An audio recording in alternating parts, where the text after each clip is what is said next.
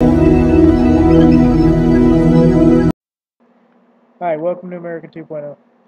I found this article on YouTube, actually, and I'd like to bring it some more information and everything out from it. The person that did the article originally was Paul Begley of paulbegleyprophecy.com, and this is on ISIS attacks Mecca and destroys the Kaaba, I believe is how you pronounce it.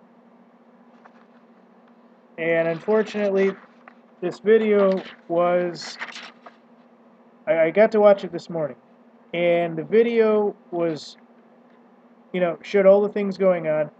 It showed how basically ISIS was getting closer to Saudi Arabia, how it was in Saudi Arabia, how it was gaining forces in Saudi Arabia. In my prior video on ISIS surrounding Israel, I talked about this. And this is one of those things.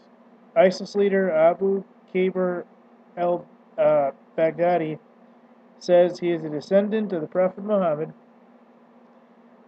and that an attack is imminent on Mecca and the Kaaba.